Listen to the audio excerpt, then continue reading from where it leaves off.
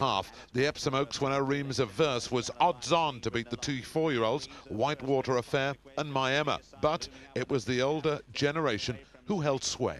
After this performance, you could see My Emma as a real live arc outside of her Ray Guest. But sadly, the preparation for the big one did not go according to plan.